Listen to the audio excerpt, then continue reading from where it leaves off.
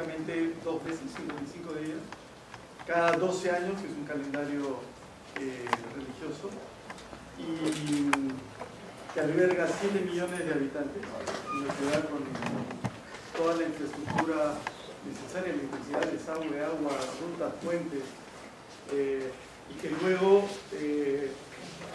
recoge o alberga 100 millones de peregrinos y al cabo de 2 meses se deshace.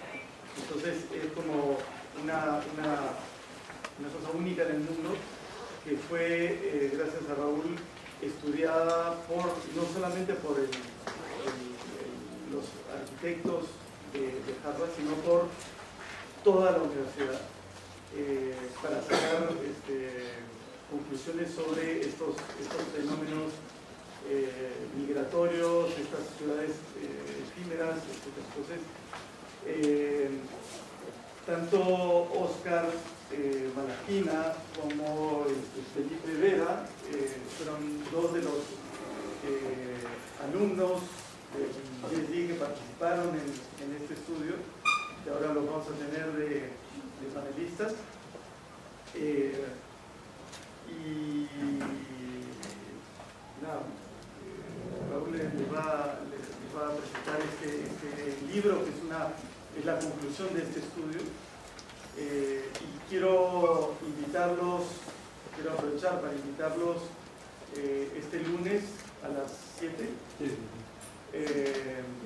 a escuchar la conferencia magistral de Rahul, donde no va a explicar no solo va a explicar la investigación que está haciendo como oficina y como parte del GSD de Harvard, sino va a explicar su obra en India, y realmente interesante, así que los invito a vernos nuevamente el lunes. Rahul. Rahul va a hablar en inglés, pero yo creo que no hay problemas. Thank you. Can you please? Yeah. Thank you very much. I hope you said very nice things. If I understand what you said. So thank you very much, and Jean-Pierre, Professor Cooper, others for this invitation and to share this work. I'm very, very happy to be here in Lima. It's a place that has always been in India in our imagination for many, many reasons, and so I feel very blessed and privileged to be here with you today.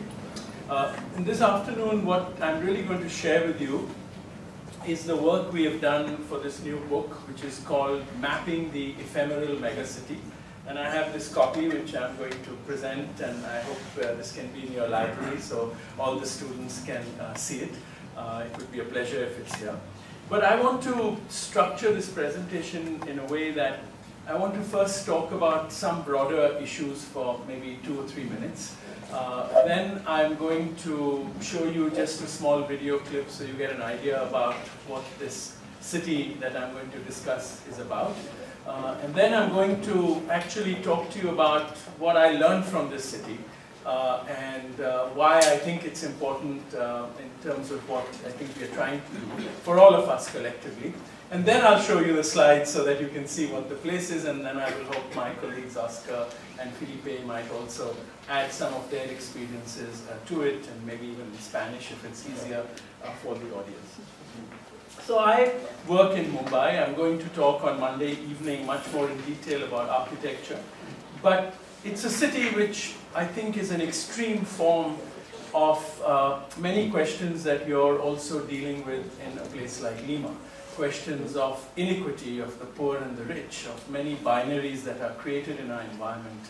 In Mumbai, it's a very extreme condition where it comes together, and so therefore it becomes a good laboratory to understand these problems. But the informal city that we call, I try not to call it the informal city, I call it the kinetic city, because it's a city that is always moving and transforming. But this is an issue that we all deal with, and how do we understand formality? How do we map it? How do we learn from it? Becomes a big issue. We see it as a phenomena, we can describe it, we can re-describe it. And I like this diagram very much. It's called the 5 stages of squatting. And you see the over 5 stages in 1 year, the person becomes part of the landscape. In the photograph, the person is in the 3rd stage of squatting. The summer comes and he has a canopy and everyone feels it's okay and he's happy, and then the monsoon comes and it's a lot of rain, he makes a permanent thing, and by the end of the year he becomes part of the landscape. So the whole city grows in these incremental, additive, accretive kinds of ways. And of course there's a big logic to it. It's related to what I call the index of security. The person on the top is the least secure. The person on the bottom is the most secure, whether they have paid money and bribed their way into the system or the society has accepted their presence, happens differently in different cultures. But there's a whole typology that we can study. And so this is a very interesting phenomena in all our cities, where more than 50% of the city is actually growing by a logic that is not about formal planning. It's an informal planning logic, and we all understand it. I'll, on Monday evening, talk much more in detail about this, so I won't go into the details. But now today, what is happening, if you put on CNN, and I'm sure all your local news channels, till the Santiago, the Chile earthquake came into news, what is happening is now we are seeing complete cities being made through this informality. This is Atari, this is in Jordan, where a few million Syrian refugees are living now. Will this become permanent, or will this be temporary? We don't know. These are complete cities of refugees that are occurring there. And if you open your television, this is what you see. You see people entering Europe, just walking through Europe to Germany because they feel they'll have a better life there. They're going up, and this is just from yesterday's news. So this is fresh, 24 hours. There is a big movement of demography across this planet today, which is creating an amazing sort of condition and situation. And what it is also doing is it is challenging what is the role of architects, what's the role of planning, what's the role of design in this? How do we imagine these new places? And we always imagined permanence as a given condition. But I think on this planet we are going to have to deal with now the temporary in much more rigorous ways. And I think design can play a big role in doing this. Imagine 500,000 people going. Some of these towns in Germany are not even as big as the amount of people that are going to come into these towns. The towns are going to double. Do these become camps? This is what is happening in Dresden. The Germans are making camps where the refugees can live. So these are camps. Can they become cities, or is it assumed that they'll be sent back to Syria, or will they be integrated in the new town? Can we think of better temporary problems, solutions to these problems? But this is going to be a very, very large issue, especially for your generation of architects everywhere in the world, whether because of climate change, people will have to move, that there are earthquakes, there's water rising, there's a drought, and people will, in millions, leave parts of the world because they don't have enough food and water. I think climate change is going to create new forms of movement, which is going to challenge us as architects in terms of how we can imagine space, whether temporarily or in the more permanent kind of paradigm that we sort of lived in. So you see, it's already 4 million Syrian refugees. These numbers are very big. And I just wanted to share this with you just to contextualize where we are in the world and why some of these other things that I'm going to share with you could be important in the way that we look at it. How do you map informality? How do you map the temporary? How do you question permanence as the basic assumption? Why do we, if somebody told you to design a house for a weekend house or a holiday house, but they only want to use it for 3 years and then they want to remove it, how would you design it? And what this is about is, imagine if somebody came to you and said, design us a city for 7 million people for 55 days. How would you design it? And this is what I'm going to share with you, because what I'm going to show you is a city that is made for 55 days, for 7 million people to live there, but for about 100 million people to visit over the 55 days on 5 very sacred days. It's called the MELA. This is a festival that happens in India once in 12 years. It happens on the confluence of the 2 rivers, the Yamuna and the Ganges. These are 2 sacred rivers. And we Hindus believe that in those 12 years, on 5 particular days where all the planets in the universe align in a particular way, if you have a bath where the 2 rivers meet, then you are freed from rebirth. So it is a massive, it is a very powerful imagination in the Hindu mind that you can be freed from rebirth. And so people come to bathe here in millions. So it is the largest gathering of human beings on planet Earth, which happens every year, every 12 years in this location.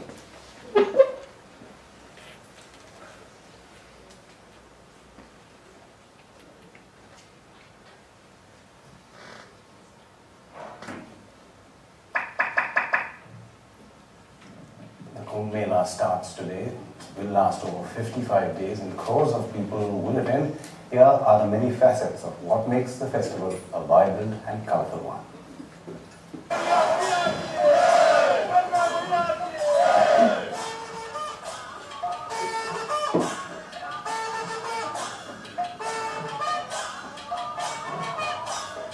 These akhadas, once the training camps of warriors, are the nucleus of the Kumbh.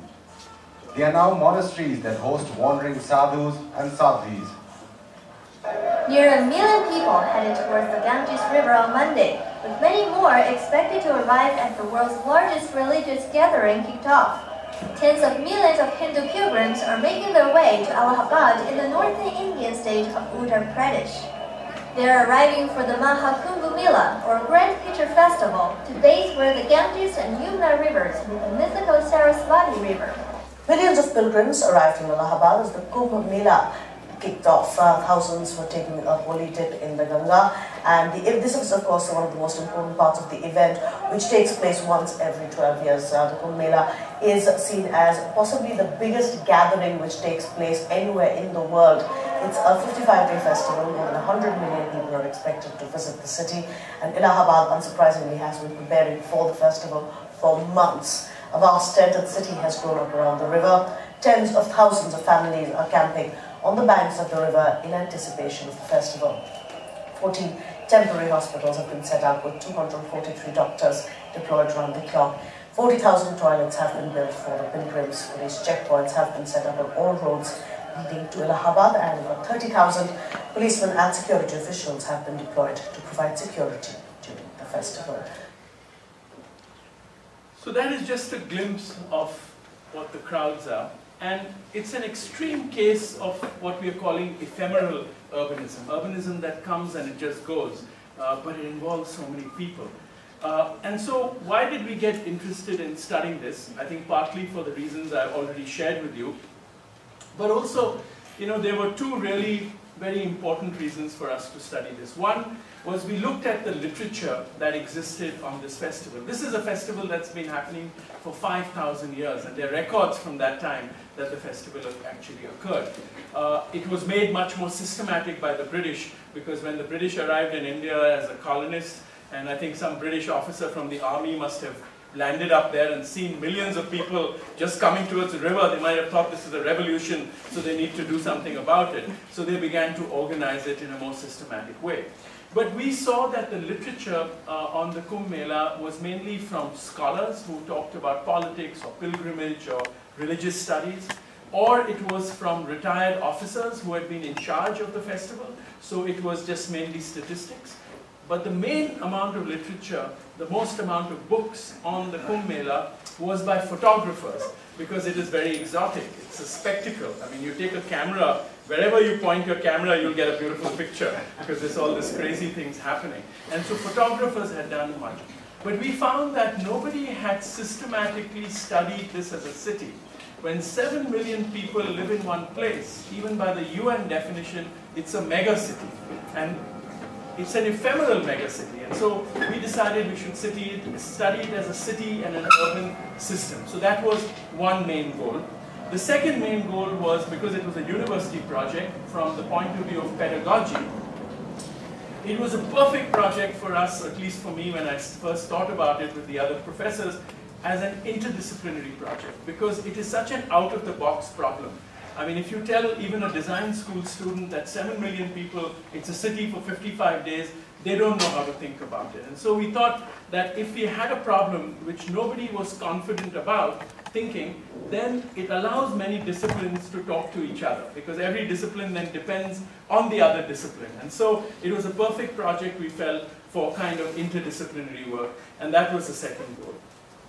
The questions then were, what can we learn from this? I mean, this is, you know, it's a ephemeral megacity. What can we learn from this? What can we learn for our own cities? How do we map informality? How do we map the temporary was one big question. How can we rapidly deploy something? So in the case of an earthquake, or in the case of a tsunami, if you have to suddenly make homes for 1 million people, how do you deploy very quickly? That became a very big question. And now what we have done is we have extended this research into what we are calling ephemeral urbanism, where we are looking at landscapes of celebration for refugees, for extraction like mining towns, for transaction, for markets, for religion, for disasters. So we are looking at many categories where this might be actually useful, because we believe that something like this for all of us as a discussion can open up new theoretical ways that we can also deal with our own cities and the notion of the temporary within our existing urban system. So we basically framed this as an interdisciplinary work. We brought in the field of public health, of pilgrimage and religious studies, of design, of business, of engineering, of governance and management, and of technology. And we went to all the schools in the university that had these departments and made them partners in the project to try to understand the networks that actually create a city like this. Because we believe that from studying the city of the Kumbh Mela, we could learn about both planning and design, we could reflect about flow management and infrastructural deployment, but also about cultural identity and urban adjustment in this kind of elastic or temporary urban condition that we all live in. And so the big design question, of course, becomes, is how do you design a city which has an expiration date? So when we buy a can of food or we buy medicines, we read at the back the expiration date. This is valid till September 2017. How do you design a city that has an expiration date? How do you design a city where people tell you that in 55 days we'll remove it? And this becomes very, very interesting. So we of course set it up in terms of a structure as a seminar where we had people from all the different disciplines, students, faculties, where we divided the project to look at 5 stages, which was planning, which was construction, assembly, then operation of the system, and then the disassembly or the removal of the system over the 1 year. Now, there were many learnings that we had from this, and there are many questions for the future, which maybe I will come to at the end, and maybe with our colleagues we can sort of discuss it. But now what I'll do is I'll just take you through the city to give you an idea of what a city like this feels like and this looks like. And I'm going to ask Oscar and Felipe if you want to jump in on some complex questions or even change languages. It might be easier. Please feel free to do that. Yeah. So this is the myth of it. What you see here is the goddess Mohini, and what she has on her shoulder is a pot with sacred nectar, which the gods had given her, because from that nectar she was to create the whole universe. So this is an imagination of the creation of the universe.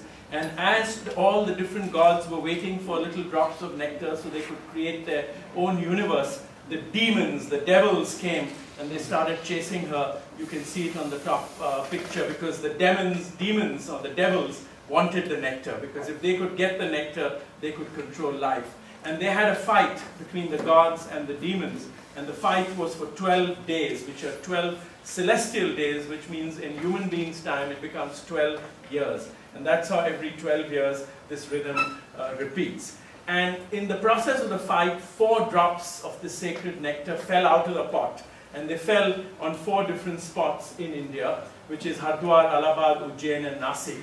And these are where the river has become very sacred, because the drops fell in that river. And in Allahabad, where the 2 sacred rivers meet, it becomes even more sacred and becomes the most sacred spot. So Allahabad is what we're going to look at. So, there's this kind of virtual imagination, which is also ephemeral in a sense. It's not real, but it is powerful in some ways. And this is the city and what it looks like when it's made. In Allahabad, you can see the river in the background. This is a small part of the city. We also looked at archives, and we realized that in 1890, for example, even 1930, it was complete chaos. There wasn't a city. The people would come, millions of people would come, they would come with swords, they would fight with each other to get into the water at that sacred moment, because it was a particular time on those 5 days. It was complete chaos. It was really like a big village that had been replicated, and people would come from rural areas with just their basic huts. Even photography wasn't allowed, and that's why there isn't much documentation. But then in the 1950s, it actually took the first form as an organized city. Before that, the British began to organize it, but after our independence, the first one was this one, which was based on a town planning scheme, which is a basic flat grid. And that is the only document that sort of really exists from the planning of the city. The British also made a lot of statistics. They measured who was getting sick, what were the diseases there. They also began to organize how people would have a bath, at what time which group could go so that there were no fights. So they began to bring systems into it. But it was really archival documentation like this. This is the plan from the 2012 Kumbh Mela, which is the one that we have documented in this book, and this is the only document that exists for the making of the city. This is the plan the government works on. And because of Chandigarh, now they have sectors. So each color is a different sector. That is the influence of modernist planning that came, because the people who run it come from the urban planning departments from different governments. And so this is the only document, literally. There are some written documents which are meetings, minutes of meetings, where people are told what to do. But in terms of planning, this is the only document from which the city is actually constructed. So the city sits at the confluence of the two rivers that you see in the black. This is a Google image from 12 years before. This is what the city looks like when you look at it from the satellite image. The white is the sand, because the river is usually flooded. In October, the river dries up, and the sand is visible. And once the sand is visible, the city is made on the sand. So the people who have to make the city, they have the month of, from the end of October, so they have about 6 weeks to make this entire city, because the people start arriving in January. And then it finishes in March, and for 3 months it lies, the sand, and then the monsoon comes and the city is flooded. The size of the city, if you know, that is Manhattan. So you can see the red, and it is about a little more above Central Park, so it's as big as that. But it is essentially a religious city, about touching the ground and having a bath. It has 30 million pilgrims come on one of these 5 days. It is about the sacred bath. That's where the photographers love to document it. It lasts for 55 days. And like I said, it was really an interdisciplinary approach. We did these working seminars. We looked at religion. We looked at urbanism. We looked at business. We looked at technology. This was the first Kumbh Mela where there were cell phones, because this was a very important thing. Because 12 years ago, when they had the previous one, there were no cell phones. So how with cell phones could one create new networks? You know, somebody asked me earlier about smart cities. You can get a smart city. This is the smartest city I ever saw. It's about health, and also it's about governance. How do you make these partnerships between these different groups? It's about engineering. And so what we did was, we had no idea, because there was no trace. There were some photographs from a previous Kumbh Mela, but we had to, as 40 students and 6 faculty, to imagine, how are we going to study this thing? How are we going to map what is an ephemeral megacity? So what we did was, we made hundreds of questions. We listed questions. I'm sorry you can't read it, but we made questions all the way from, what happens if there's a stampede? What happens if it starts raining? Because you're not supposed to have rain in January in India. But supposing there's a thunder shower, what happens? Where do you charge your cell phone? Where do you go to drink water? How do you enter the place? So we asked hundreds of questions, which we made a very detailed list of.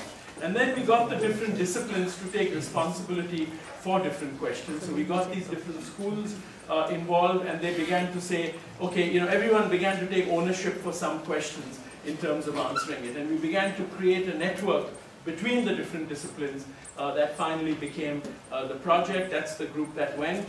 We had our own big tent, and every evening we used to meet after dinner, and we used to have a seminar and a workshop so that whatever people had seen on the ground, they could come and share with other people. So someone from engineering might have seen a beautiful religious festival, and so the religion school people could go.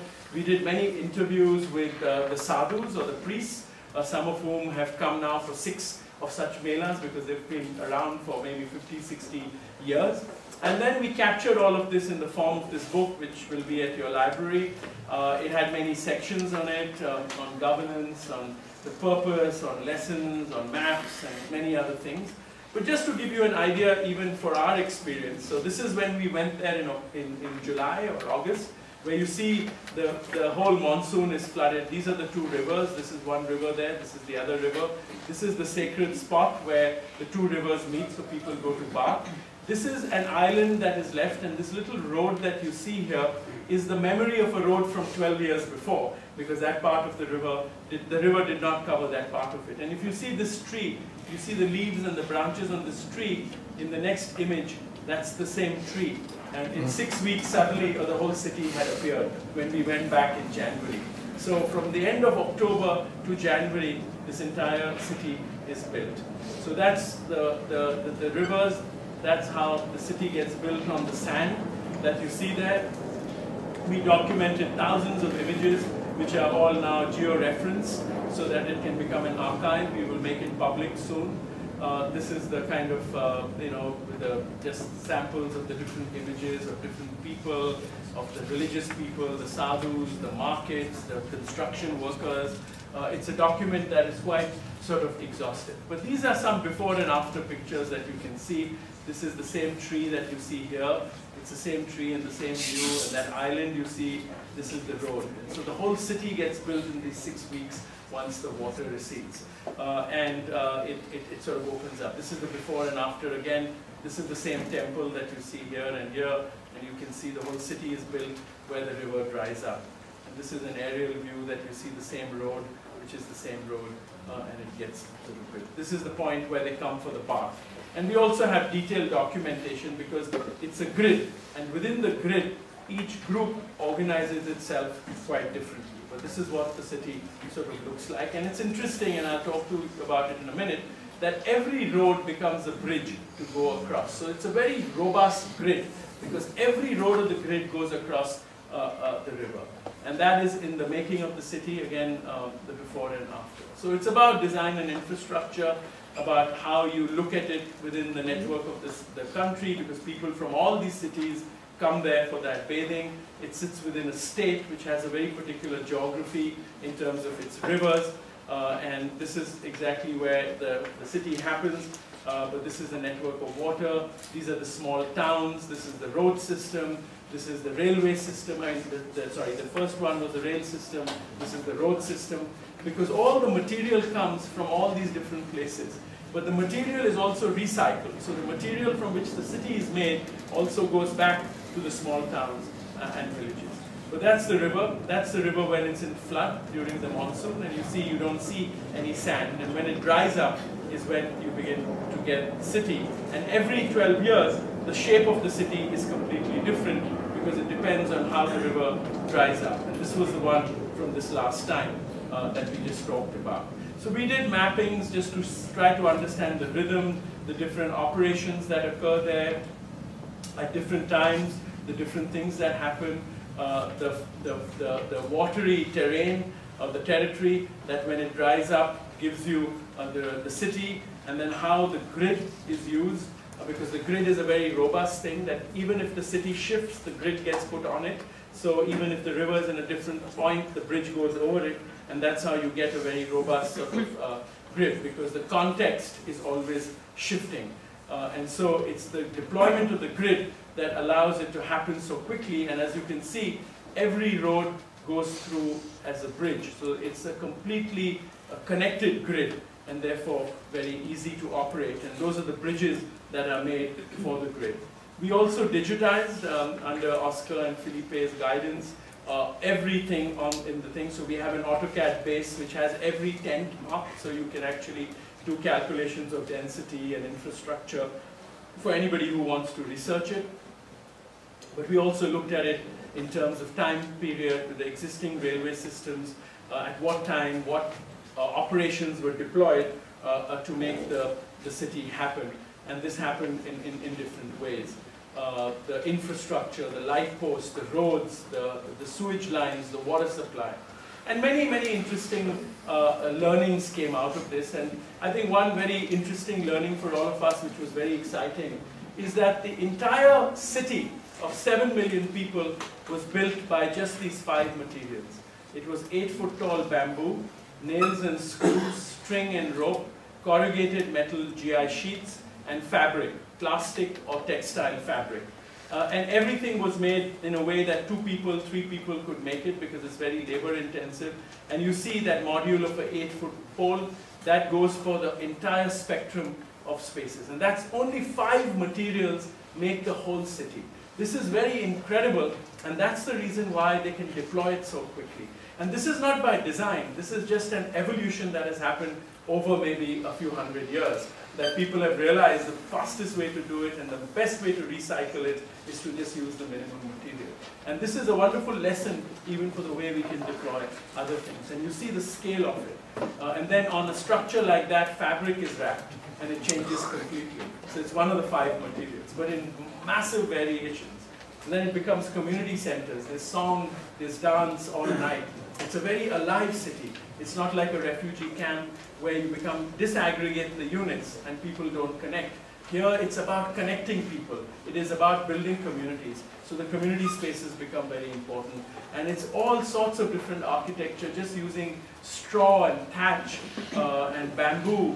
And the scale of this is massive, just in those 5 materials that are used. And also there's remarkable engineering, these bridges.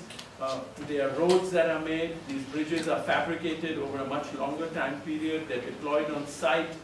It's very simple mechanism. Those are anchors so that the pontoon doesn't float away. So these anchors are put into the sand. It's again very simple, very labor intensive, using the intelligence and the craft very much of the local people. And these are how those bridges are taken, the pontoons are taken. As the river starts drying, you can see the river water is going back. They first start building the bridges, and after the bridges are built, you begin to start establishing the grid. So you can see now the government has started making the roads. The government makes the main infrastructure. Just the roads, the bridges, the electricity, the water supply, the sewage and the sanitation. Within the grid, different people, private groups, religious groups are allocated parts of the grid and they do everything on their own. So it's a wonderful example of public-private partnership, even in terms of learning for our cities, that the government decides to centralize some basic infrastructure, allowing a lot of flexibility to occur at the basic levels. So these are the bridges as they get made. We also made fabrication drawings of the bridges, and these are the roads that are made. They're made from plates, like the military makes roads, and it just allows, very few cars are allowed there because it's mainly people. This guy has a separate permit because he's supplying milk, so he's a vendor, and he's allowed to sort of go in there. For older people, sometimes they allow tractors like this to take them there because they can't walk, but that's how the roads are made. They're just plates. One truck comes, people take the plates out, they're bolted together. There's water supply with these valves that you see controlled. This is how the edges of the river are secured using the sand from the river put in the bags. So it's again just that local material, but it's put in the bags. It also creates water bodies for fresh water, for people to have a bath or for people to take for supply. And it's all these components that come together to make the city. There's also a sanitation infrastructure which is very robust. So there are toilets, all the black dots that you see are all the public toilets. There are different kinds of public toilets that we had mapped. There are different systems. There are 10,000 people who are cleaning the city every day. So these are the sweepers. So this is infrastructure. There are hospitals. I think there are 20 hospitals. There are many clinics. There is incredible coverage. This is the health coverage. The big boxes that you see are the main hospitals, and they cover these zones. So it's like a complete infrastructure of a city. This is the bus stops where passengers can wait in these tents when they're waiting for their buses to come and go. This is, we documented all this before the crowds came because we were trying to understand the city. But this would be all full. There are fire engines, police stations. There are many NGOs that do all sorts of different social work to connect people if they're lost. Of course, there's the police. The security system is very interesting. What they basically do is very invisible. So the police, they make a grid. And the grid is, each square in the grid is 10,000 square feet, 1,000 square meters, which is not very much. Maybe it's twice the size or a little bigger than that. And one police officer is in charge of 10,000 square feet.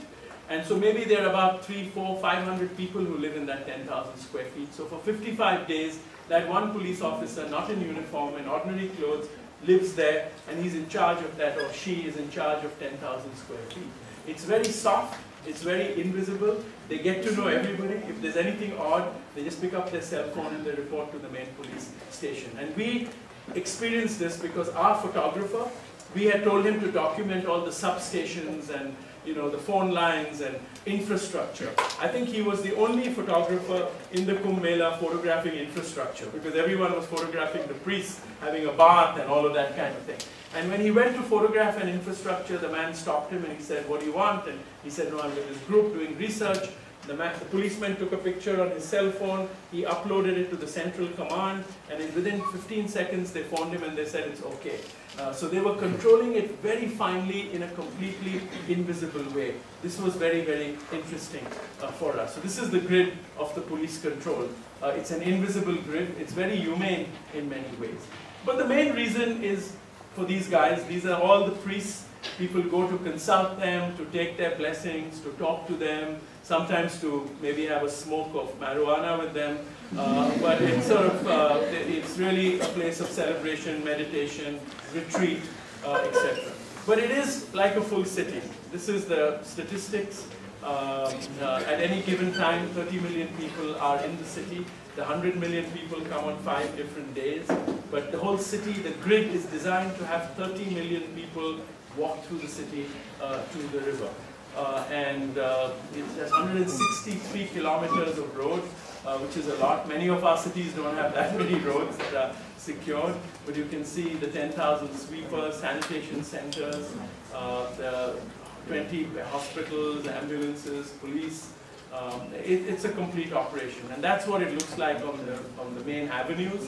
The gateways are the different neighborhoods you can enter, and it's all made in those 5 materials: the bamboo, the string, the nails, the corrugated metal, and the fabric. Those are the only 5 materials. There are kitchens. You can walk into any neighborhood and you can sit down in the dining area and you get a free meal. You don't pay for anything. Every neighborhood has its own community kitchen that is continuously cooking for people. So people who come there come with very little. They just come with their clothes and they are there for a treat. And the community provides everything. And so it works as a real, some of these are smaller dining facilities, some are bigger. These are what the kitchens look like. There are different kinds of kitchens. There are markets where people can buy these things. There are vendors. There are people selling flowers. There are people selling decoration, necklaces. There are people selling tea.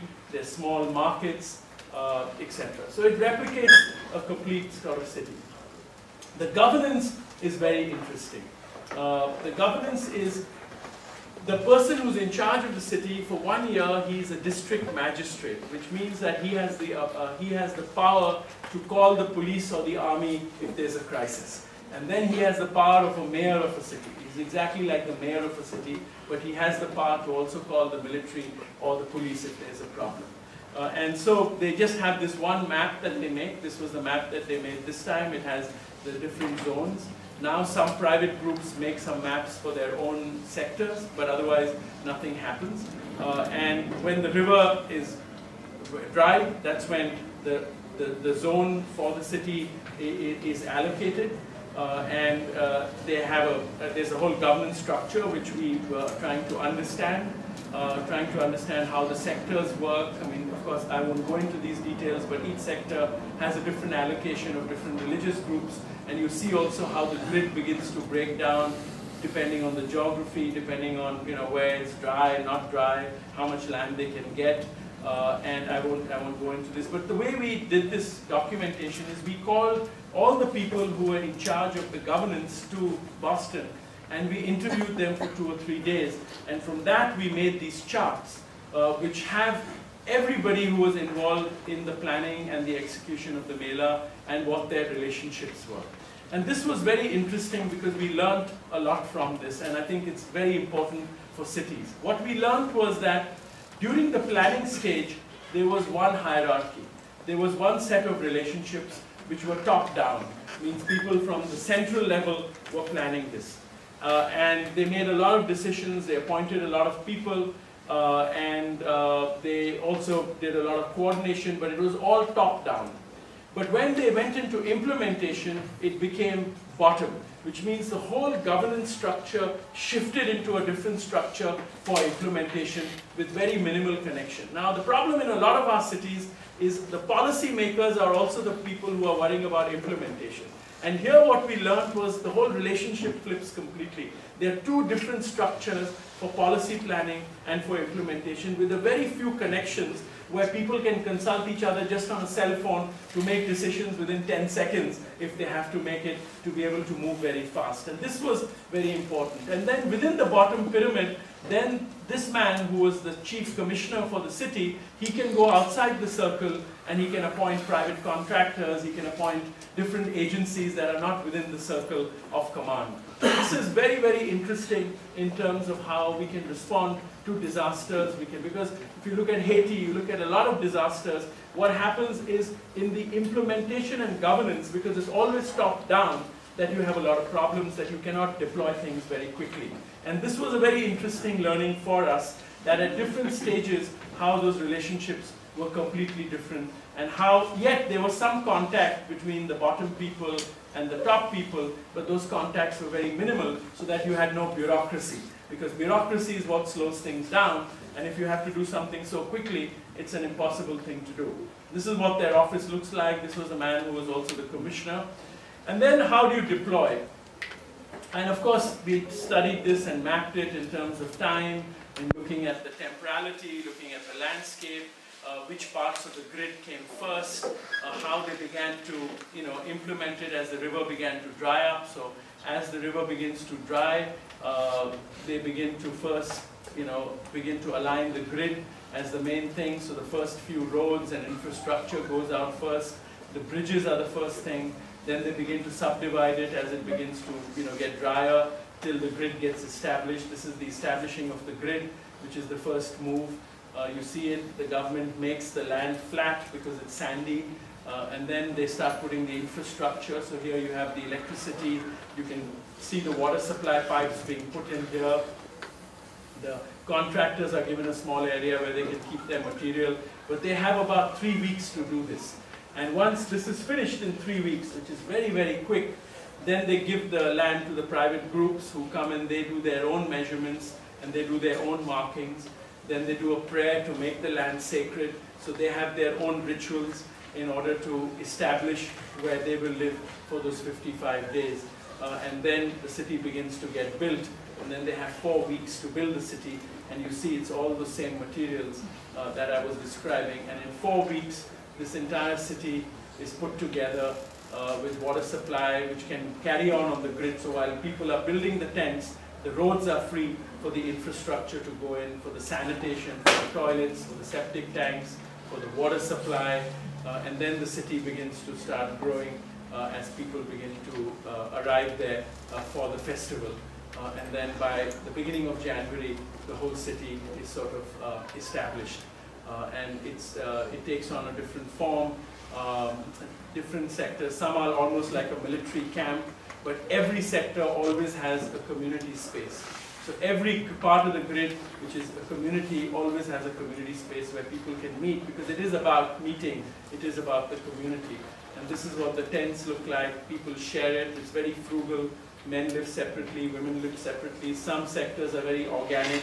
Some people even replicate their own villages. So this group has remade the same village square and the temple, but in temporary materials for 55 days. So every part of that grid is complete. Every neighborhood you go to, it's like a different world, because they use their own methods, their own belief, their own rules in ways that they can organize the built environment there.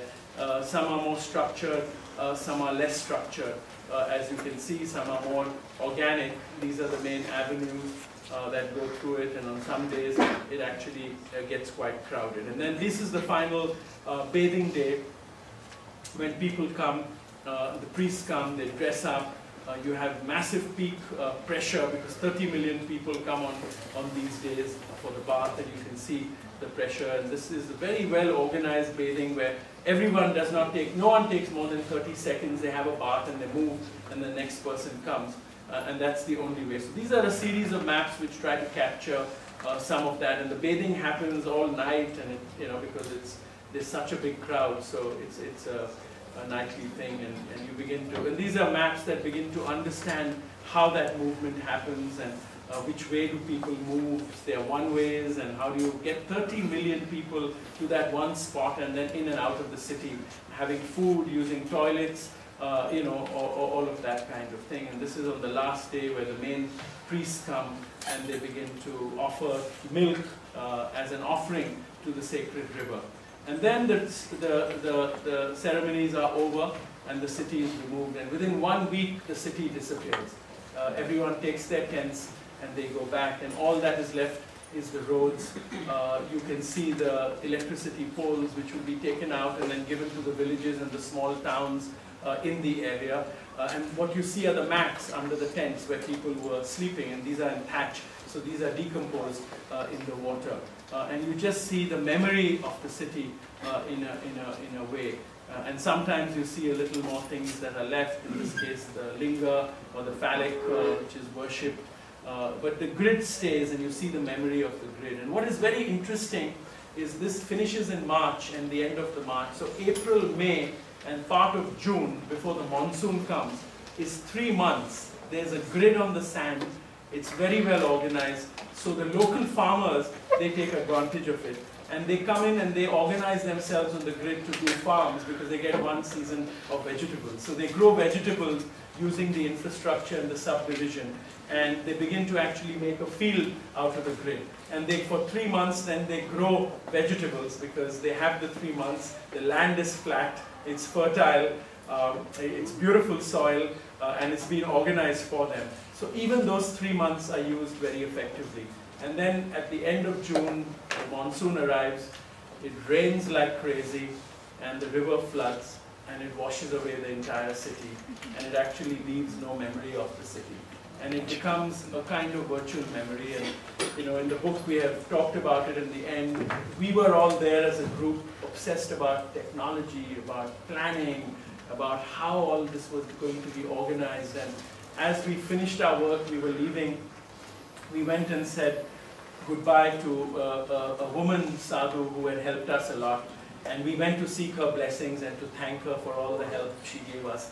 And after all our obsessions for 8 or 9 days with technology and planning, she merely said to us, she said, "You must feel blessed that the goddess Ganges, the river, let you sit in her lap for a few days." So it was a completely poetic interpretation of a kind of virtual city that appears, but with amazing efficiency. It's almost poetic, because all then you're left with is an image of it that you carry, and you have to wait for 12 more years before it begins to appear again. And so for us, this was a very interesting experience, because it was an experience that not only had these very sacred and poetic dimensions. We met people, for example, we met women in one of these neighborhoods who were making flower beds, beautiful flower beds, with flowers and watering it and tending the bed. And if you ask them, why are you doing this? It's only for 55 days. They said, no, we are here to exercise detachment. We want to learn how we can detach ourselves from something that we become so invested in. And so there's an incredible poetic dimension. But there's also, of course, for all of us as a community of architects and planners, many other learnings. And I'll just end with some learnings that I think are important. One is the grid, in the way it's used here, was something we really understood from. And because the grid can sit with the river going through it with changes, but every road becomes a bridge, makes the grid very robust. So it was one of the most robust deployment of the grid that we saw in a way.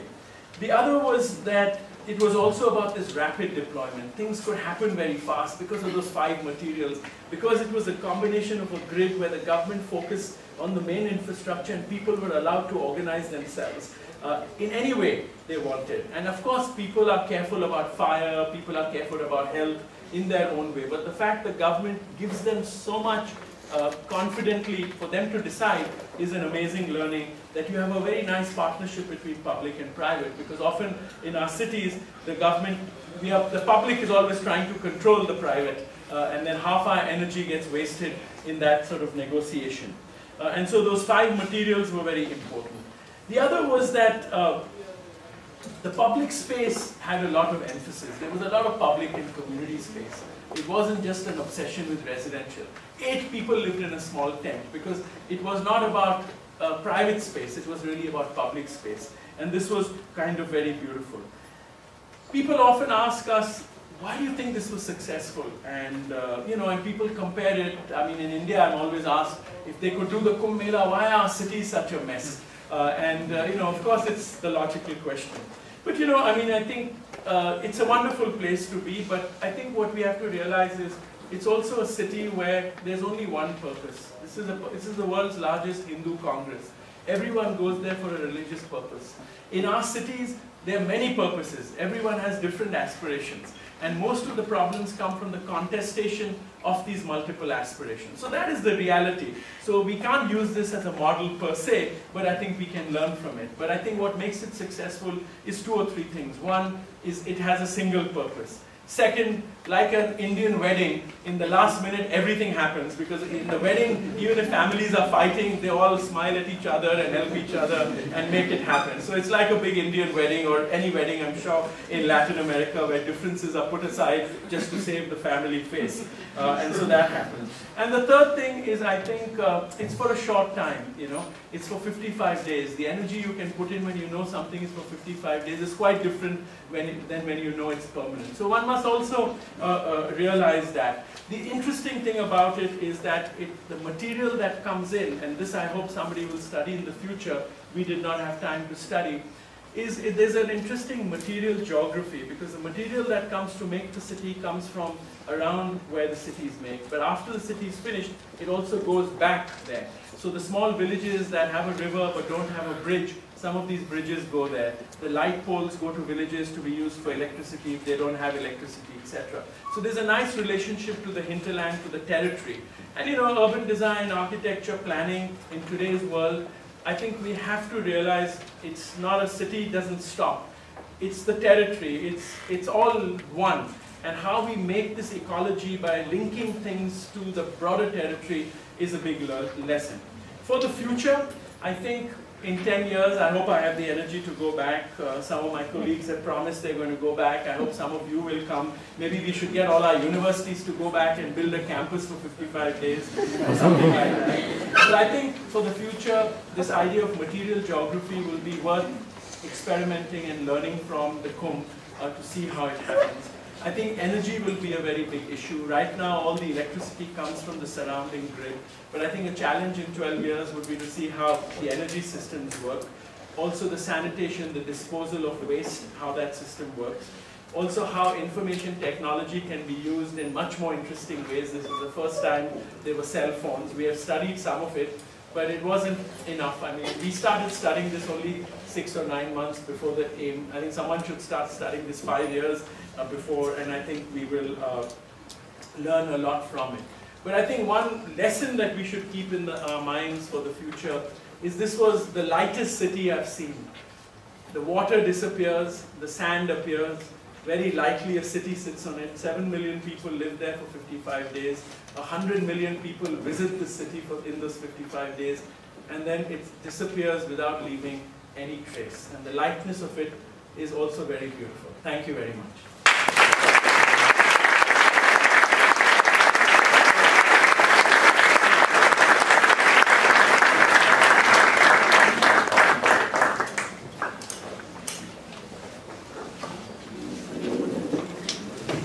So Oscar and Felipe, they were part of the team.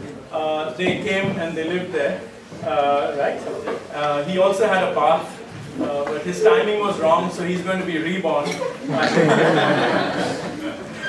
But they were also collaborators on the book, on the project. They were part of the preparation seminar. So they are as much part of the project as anybody else, and you know, it's a fantastic occasion, coincidence, incident, partly planned, partly by coincidence that we all three happened to be here, and you all were kind enough to give us this occasion to share the work. And Oscar is also someone who is involved here, so I hope he will extend some of these discussions maybe in a productive way, and Felipe likewise, who is not only the co-editor of this, but was very instrumental in taking this project forward. So I just thought this would be also a good occasion for us to have a conversation, but for you to also comment on other things. I just did a very brief discussion. Thank you.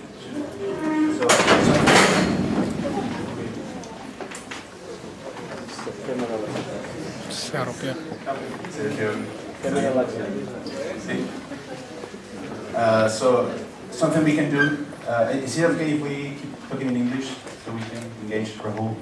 Yes, I think people have been laughing, so I don't understand. We can vamos a mezclar un poco, ¿no? Lo que podemos hacer es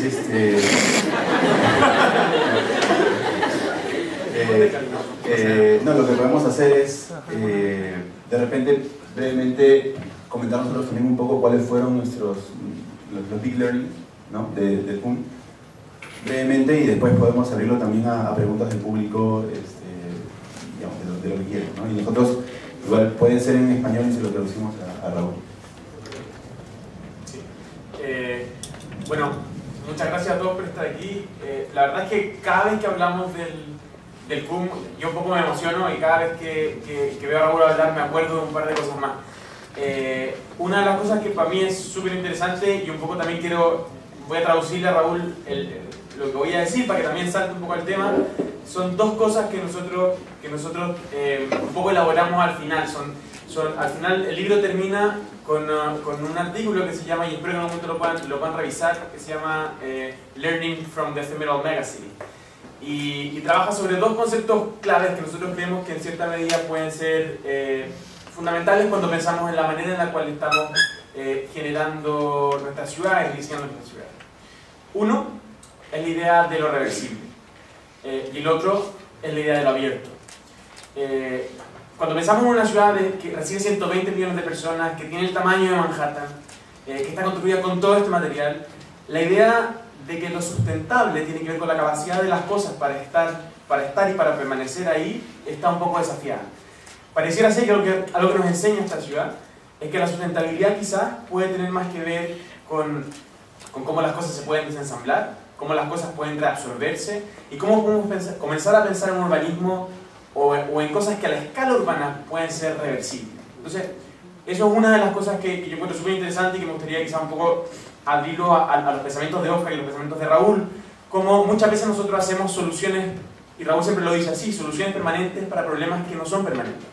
Y entonces, ¿cómo podemos empezar a pensar en formas urbanas que pueden, de una forma u otra, reabsorberse, desensamblarse y reversarse? Y la otra es una cosa que para nosotros es súper importante y fue súper interesante entender. Esta ciudad que más que un outcome, más que un producto cerrado, más que un elemento construido, es un proceso en constante movimiento. La noción de permanencia, la noción de lo cerrado, es mucho menos presente que en la ciudad física, que en la ciudad más permanente que nosotros conocemos. Entonces, la idea de lo abierto, que nosotros le decimos como openness, y la idea de esta especie de relación entre una grilla que es absolutamente cerrada, dura, puesta súper desde arriba hacia abajo, como top-down, pero que es terminada por las mismas personas que ocupan la ciudad. Es decir, es como un trabajo incompleto, un trabajo abierto para ser terminado y llenado por los ocupantes de la ciudad. Es también algo muy interesante, que un poco nos habla de cómo podemos empezar a darle más poder a los mismos ocupantes o a los mismos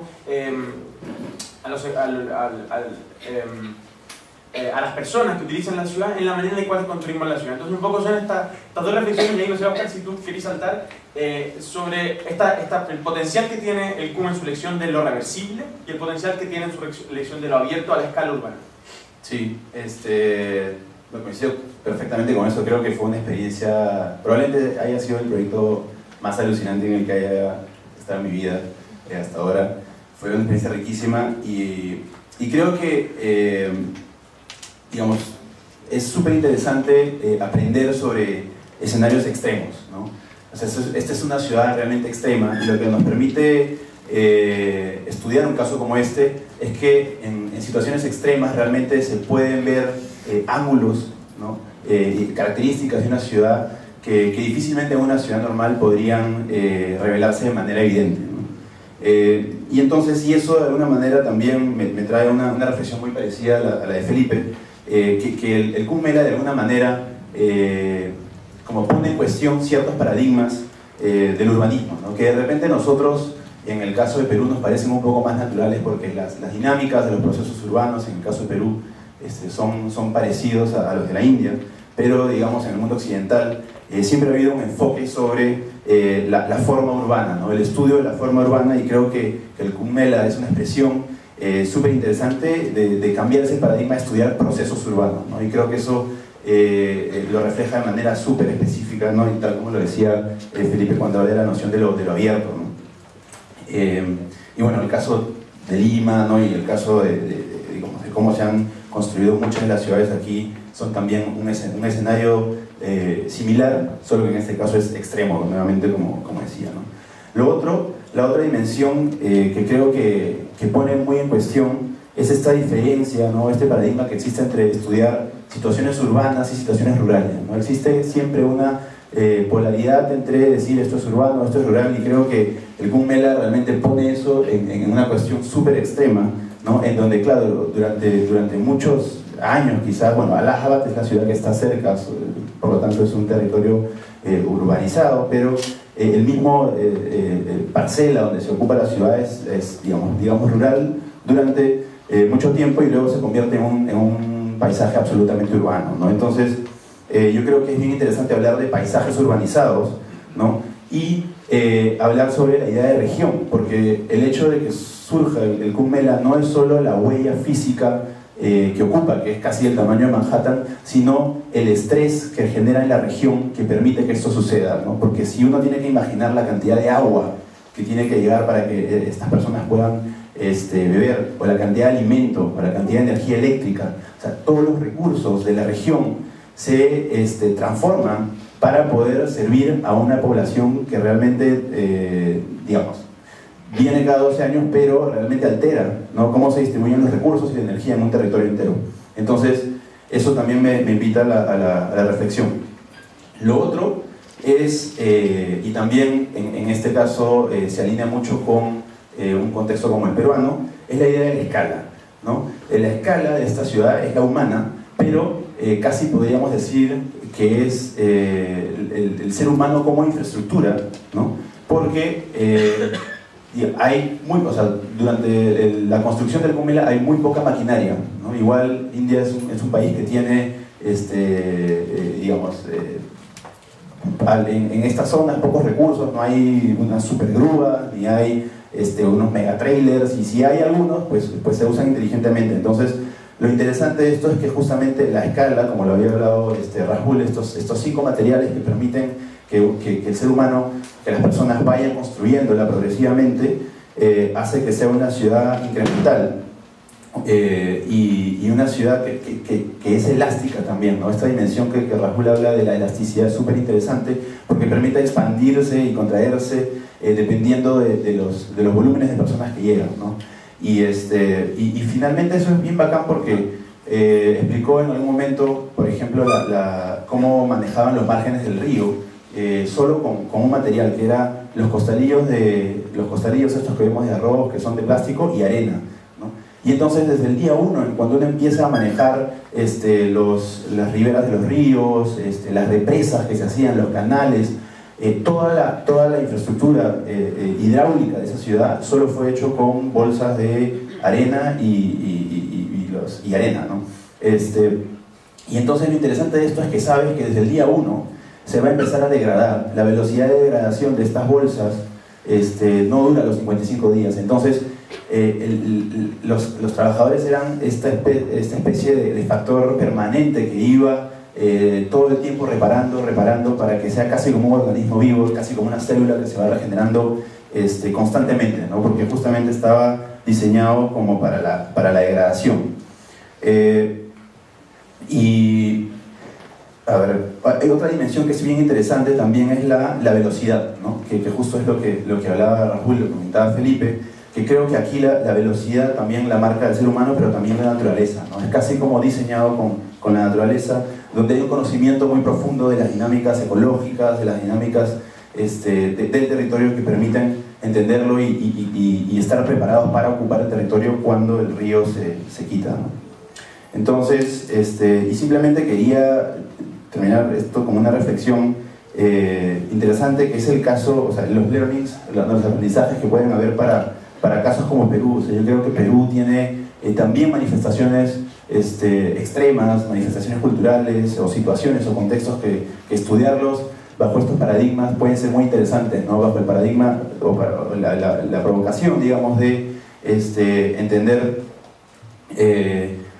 digamos, el tema de los procesos urbanos y el tema de los paisajes urbanizados, ¿no? Por ejemplo, tenemos situaciones como el Señor de los Milagros, ¿no? La fiesta de Pacotambo, la Candelaria, o también fenómenos naturales como, bueno, se nos viene un fenómeno del Niño que realmente va a ser aparentemente devastador, y creo que también es una oportunidad interesante para estudiarlo como un proceso de reajustes y estreses, digamos, del territorio en el que va a pasar. El tema de los terremotos, ¿no? Creo que el MELA es un ejemplo súper interesante de entender esto como un solo proceso, cuando en verdad nosotros usualmente lo que hacemos al abordar un fenómeno natural como esto es dividirlo en 3 momentos, ¿no? Está la etapa de prevención, la etapa de emergencia y la etapa de reconstrucción. Y creo que lo que nos ha mostrado Rahul ahora es una continuación súper orgánica de entender todo como un solo fenómeno que no tiene por qué verse como un solo evento durante un solo día, ¿no? Y bueno, podría seguir hablando de esto, pero creo que estamos también cortos de tiempo y no sé, igual lo abro a preguntas del público que podemos nosotros traducir para Rahul.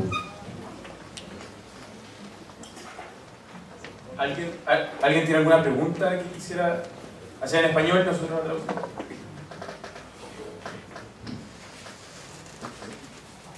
Wow, súper claro. Por favor. Quisiera saber un poco más cómo se organiza la gente para llegar al lugar. Y luego, ¿quién paga todo eso, ¿no? O sea, la infraestructura, las instalaciones y el impacto que genera sobre todo. I would like to know more in detail how do people organize to get in place, and also who pays for everything, infrastructure and everything that gets deployed. So for the infrastructure, the government pays, the state government of Uttar Pradesh, because this is in Uttar Pradesh. So the central government also puts some money, but largely Uttar Pradesh. That's why public-private. The public is the main infrastructure. So the roads, the water supply, the sewage, the bridges, all that is paid by the government. And then different private groups within Hinduism, so these are different gurus, their priests, their followers, they apply for allocation of land.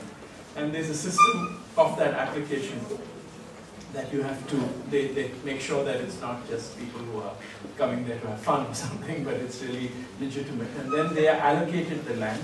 And once they're allocated the land, within that they do their self-organization, they pay for it themselves, their followers give them money or they collect money, but it's all private. ¿Había una pregunta allá atrás? Sí. No me quedó muy en claro esto de los materiales que utilizan para hacer como las tiendas, estas separaciones. ¿Estos materiales los queman todos al final o como que se los llevan y los vuelven a traer para el siguiente, para cada 12 años? ¿O cuánto tiempo podrían durar si es que no se llegara si no hubiera el monsoon? I can answer. Ya, de hecho, una cosa súper interesante que nos dijimos, cuando se hace la quema, se quema lo que queda, pero la gran mayoría de los materiales tiene que ver con actividad de reversibilidad, tiene que ver con que estos 5 materiales no son solo importantes que sean estos 5, sino que la tecnología con la cual estos se modifican. Se ensamblan de una manera en la cual casi no se tocan, casi no se destruyen. Y por tanto, una vez que la ciudad se acaba, ellos se van a todas las ciudades cercanas y son parte de la ecología de la construcción de esa ciudad. Es decir, lo que en un minuto ahí en esa ciudad parece ser una carpa, después se convierte en otra parte, no sé, en un pequeño templo, o una placa de metal se utiliza para otra cosa. Entonces, digamos que el 80% del material que se ve en esa ciudad es completamente reabsorbido por la... Por eso yo digo que algo súper interesante de esta ciudad es que no es solo la escala, sino que probablemente es el ejemplo de reciclaje más grande que uno pueda ver. O sea, todo es reciclado. Y lo único que sí se trae de vuelta son los puentes. Los puentes, estos puentes flotantes, gran parte de ellos en el mismo estado se guardan, porque el KUMBH pasa todos los años, una vez al año, muy chiquitito. Pasa un poco más grande cada 3 años, pasa la mitad de grande cada 6 y pasa gigante cada 12. Entonces, dependiendo el tamaño y la escala en el año que toca, cuántos de estos puentes traen, de estos puentes flotantes traen. Los otros también los usan en el desastre natural de cerca, cuando necesitan desplegar un puente provisorio por harto tiempo, etc. Pero fuera de los puentes, todo el resto es completamente reabsorbido y lo que se quema son las pequeñas cosas que quedan en el suelo. Sí, aquí y ahí. La sectorización. The way you sector this, you talk about the plan and the sector that we have the moment where you're starting is 5, 7 sectors. How does it work and how do you avoid speculation? Very, very good question. So the sector allocations are broadly, so there are about 12 groups, there are 12 sects, which are, they're called akhadas. Not castes, they're 5 groups. They're called akhadas. They were originally religious groups. But these are the oldest ones, 9 of them which are the oldest. So they get one sector, which is very much in the center, because a lot of people want to go there to meet the priests. And the Juna Akhada, which is the oldest Akhada, is given a center spot within the sector. Then one sector is all the administration, so the police main headquarters, the administrative offices, the hospital, the 1 or 2 major ones, so it's an administrative. The other sectors are all 4 different groups, and it's a process of allocation. So you have to be a registered religious group. So Hinduism is very broad and very plural. So even for example, the Dalai Lama has often gone there to speak, because Buddhism is a reform movement of Hinduism. So it's seen like it's under the broader umbrella of Hindu. So like the Hare Rama, Hare Krishna people. So these are all these new Hindu groups that, but it's all under the broad umbrella of Hinduism. So there are many, many groups like that. So you have to register. So the government then makes sure that you're a registered group. Some people are registered for now 6 times, so which means for 36 years, more 72 years. So they are part of the government record. Every time in 12 years, new groups come for registration, and the government has to really check, because some of them are doing it for real estate speculation, because then they sell the tents for people who want to come and they're not part of a group. So this is a very tricky thing. And when we were there, I remember I was there one day with the main officer, and he said, sit, just stay in the room. Now there are these groups coming to convince me they're a religious group, but I know that they're a real estate group. And then he would reject them. Maybe every 12 years, there are 100 new groups who apply, and from the 100 new groups, maybe 6 or 8 are given space there. Ask your one. En español para que las razones por las que las ciudades digamos se originan el fenómeno urbano que producen son diversas, son razones defensivas, son razones comerciales, son razones políticas, son razones. There are many reasons why the city as an urban phenomenon emerged. It might be political, commercial, etc. Now, en el caso de ahora, quisiera preguntar perdón, En todos esos casos previos hay una energía que está detrás de estas motivaciones. Hay una energía política, comercial, hay una necesidad, hay una urgencia cuando se trata de una catástrofe. In all the previous cases, there is a particular energy. It might be a political energy, a commercial energy, or even a catastrophe. No. En este caso, me intriga saber si esa energía que permite realmente producir una ciudad con esa celeridad y con esta, de una forma tan completa, no se origina fundamentalmente en sus motivaciones religiosas. In this particular case, I would like to know if it's the energy that produces the city is particularly related to its religious reason. Very much related to its religious reason. And this is a very important question for the next one, because the history of this is partly this virtual imagination that there are 5 days every 12 years where the alignment of the planets happen and it's sacred, and if you have a bath you're freed from rebirth, so it's a sacred moment. So that is one imagination. It's a very powerful imagination that draws people, and the amount of old people that come there is incredible, because towards the end of their lives they come there. One of the NGOs that I showed, their job, they've been an NGO for 60 years, and their job is to save the women that are abandoned. A lot of old women are brought there and the families abandon them because they don't want to look after them, and they feel that this is, now they've had a bath, this is the end of whatever their existence is. So there are many complex problems like that, but there are enough indicators that tell us that that imagination draws people there in a very powerful way. So that gives it a lot of energy in terms of the common people that are there. But on top of that, it is also the largest, it is the only, or it's the largest Hindu Congress in the world. And Hinduism in terms of numbers is the biggest religion, just a number of people that are, because of the large population in India. And a lot of the priests who come and they organize themselves, originally and even now, they come for interaction because they spend the 12 years in the caves, they live remotely. Sometimes they meditate for 12 years alone, doing yoga every day, living in a cave in a mountain. So they meet human beings for the first time in 12 years and they actually exchange. They have meetings where they exchange their insights and their philosophy and all of that. And for a lot of the young priests who are part of these religious groups, also it's a point where they come and they interact and they learn. It's like a university also for those 55 days.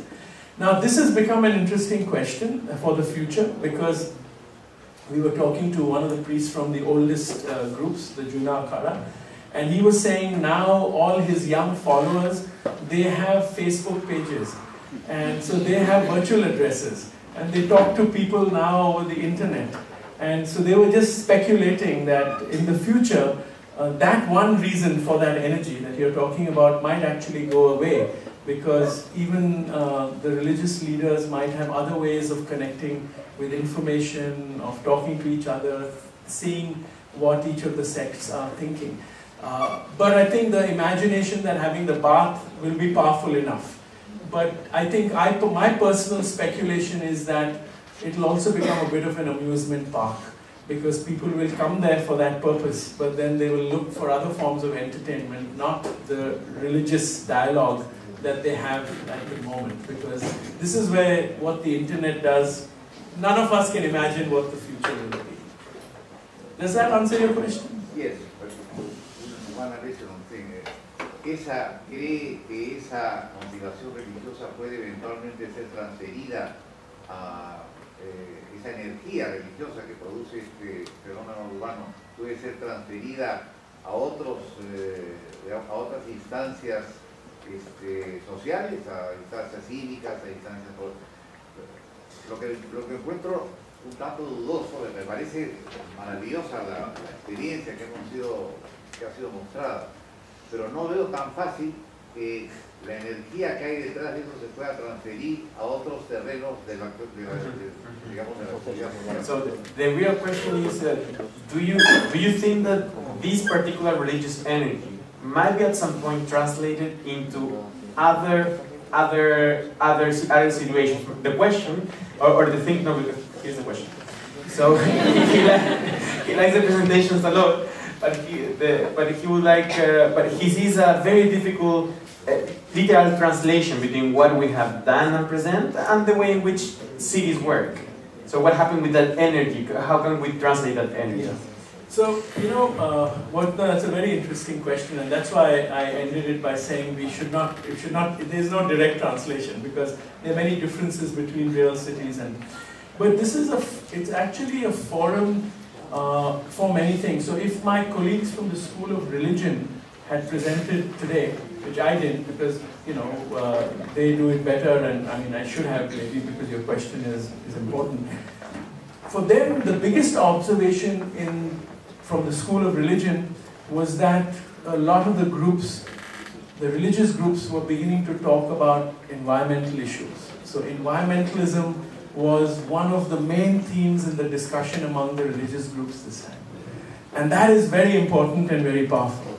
And I think this is the kind of thing you're asking, that it's very interesting that's why for me the next one in 10 years will be fascinating, because this time the big discussion on environmentalism started because they said the same river that we are praying to, that we think is the goddess, is actually polluted. And there are a lot of the campaigns among the religious different groups was environmentalism. And similarly public health can become a big issue through this. And so the religious discussion, I think, in its own mythical way, I believe will disappear just because of what the internet is doing. And this will become a forum where religion or organizing people around the idea of faith will have other issues that will make people come together to believe in something. And I think environmentalism is a big one that seems to emerge this time. And my colleagues from the School of Religion, their research was focused on this issue. Una pregunta más. Por allá.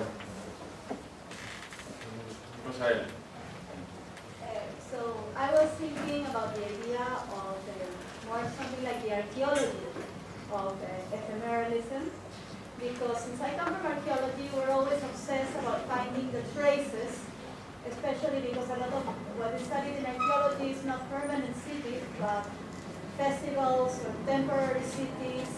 And I was very interested in seeing what was the footprint afterwards. And of course I said, yes, this is, said, okay, this was going to be like hell for archaeologists to study the MELA in the future, because the typical resources that we would look for are not there, especially because the river washes them away.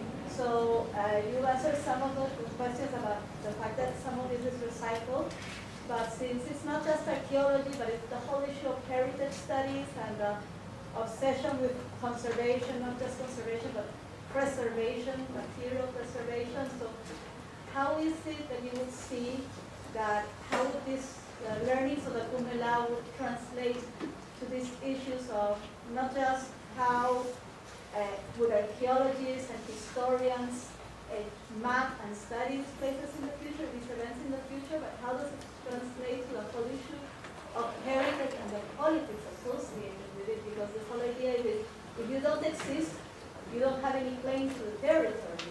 If there's no material evidence of you, there's no claim. And if there's no claim, you're partially, it's like if you don't exist.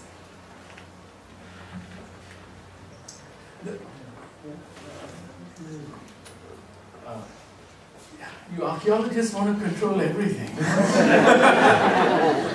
No, I can joke with her. She's one of my students, so that's why I can joke with her. But I think it's an important question. And here, of course, memory is what is an enacted process. It's a moment, no? But I think you're taking this in a different direction. I hope I'll spend more time on this question on Monday when I do my lecture. So I'll be just very brief. I think this is a cultural thing, meaning I think different cultures deal with conservation and what you call archaeology in a completely different way, and I think one has to accept that. I think we are trying to create, and we've had many debates about this, and so But I think we are trying to create a universal category or approach to conservation. That's a big problem. I think every culture must deal with this completely differently. Earlier I was saying to someone that for me conservation and its extension into archaeology is one instrument of planning to modulate the rate of change. And different societies and different cultures can take a lot of change, some can't. In England, they can't take any change. So if the Queen walks on a carpet, they conserve it, you know. I mean, they go to that extreme. And there are some societies like China, for other political reasons, social reasons, accept change. Then they react to it because they think change is being too fast. So change is, I think nothing is permanent. We somehow want to believe that it will be permanent. We first start with the obsession of our own bodies in terms of preservation, and then we fail and we accept reality. But with buildings and artifacts, we tend to extend it. But I think this is different in every culture, and one must respect that. In some cultures, I think, you know, I mean, I think the question of change is one thing, and within that there's memory, there are many other more emotional aspects, which make it a very complex discussion, so it's not a very easy one. But it really is about controlling change, and I think every culture, every city within a country will have different attitudes to that. And I think the challenge for us as architects, planners, urban designers, academics, is to develop very particular narratives for conservation for our locations and not worry about, and this is a problem I believe with UNESCO and World Heritage Sites and things like that. It's like globalization. We're trying to create these global categories for everything. And this is a much more complex discussion, and if you're here on Monday, I will actually present a whole section in my lecture about this in India, which you have probably heard about many times when you were a student, but I think it's a very important issue for the future. And I think in some ways the Kumbh Mela also teaches us one extreme form of that, where it is about detachment. So you can be obsessed with something, but at some point we also as society have to learn how to let it go. And sometimes in letting it go there's more value than in keeping it. So that might be one way to do it. Bueno, queremos reiterar una vez más la invitación a todos a venir el lunes a las 7 de la noche, en que la exposición del arquitecto Mehrotra va a tratar sobre su obra, y agradecerle su presencia acá. Y el libro va a estar en la biblioteca de la universidad para que cualquiera lo pueda consultar. And I want to also just acknowledge Jose Mehrotra, who was one of the coordinators for this book, who happens to be here. Bueno, muchas gracias.